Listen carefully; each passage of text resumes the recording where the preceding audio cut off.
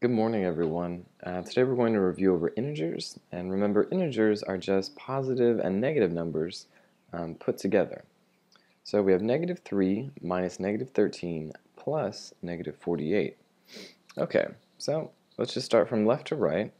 Let's see, negative 3 minus negative 13.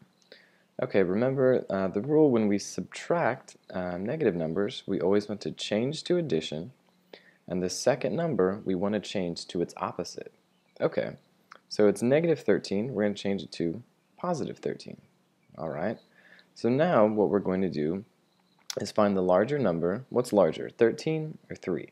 Well, 13 is larger, and it's positive, so that means our answer is positive, because whichever one is larger, that's going to tell you the sign of your answer.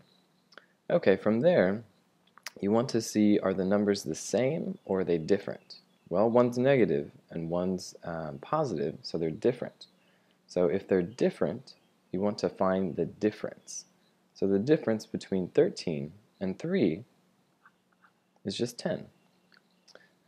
So now the answer between those two, negative 3 minus negative 13, gives us 10.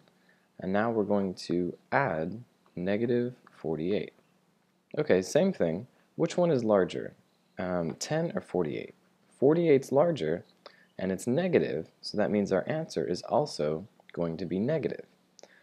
From there, are they the same or are they different? Well, they're different because you have a positive and a negative number. If they were the same, they would both be negative or they would both be positive.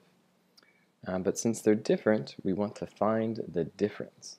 So the difference between 10 and 48 is the same as just subtracting, is just going to give us 38. And then we have our negative sign, so our answer is going to be negative 38, or answer B. And that ends our lesson for today. And definitely, if you want to know more skills on how to quickly pass the GED test, definitely head over to testprepskills.com.